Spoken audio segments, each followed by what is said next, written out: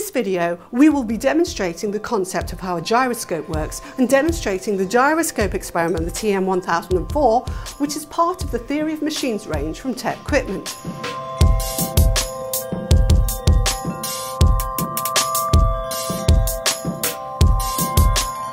The importance and usefulness of gyroscopes was not fully understood by scientists and engineers until around the 19th century, when its first practical use was by French physicist Leon Foucault, who used one to demonstrate the movements of the Earth. A traditional gyroscope has a spinning central core, also known as the rotor, mounted on a shaft. The gyroscope sits on a gimbal frame that allows it to spin and move on different planes. Many machines use large rotating parts. For example, in vehicles, sometimes these rotating parts can create a problem. When the machine or an external force tries to change the axis of the part, the gyroscopic action creates an unwanted reaction force, i.e. the wheels on the road or track vehicle become gyroscoped as they rotate. As the vehicle changes direction, unwanted reaction forces destabilize the vehicle. In other cases, the gyroscopic forces can be useful. For instance, within a bicycle and motorcycle wheel, they become resistant to the axial movement.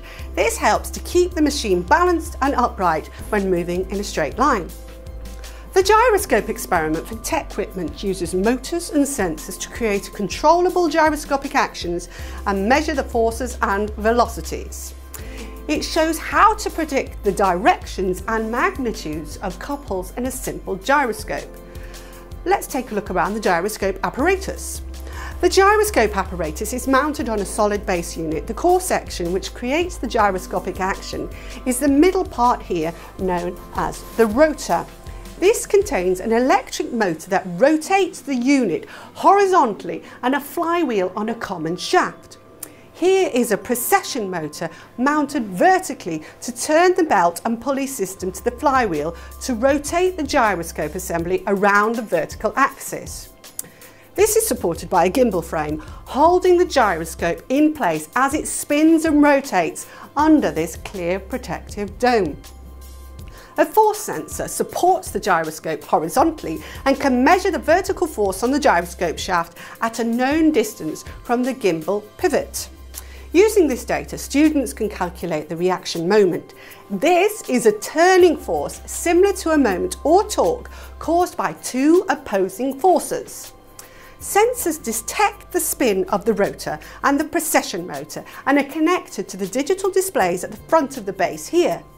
Over here, there are counterweights fitted on the gimbal to balance the gyroscope.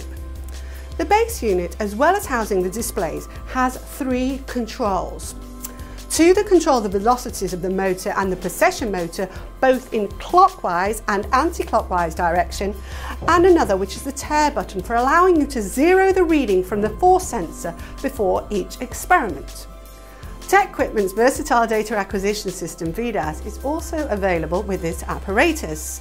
What this means is you can carry out quick and reliable tests, as it gives you real-time data capture, monitoring and display, and calculations such as rotor speed, precession speed and gyroscopic couples, plus all of the charting and important readings on a suitable computer or laptop.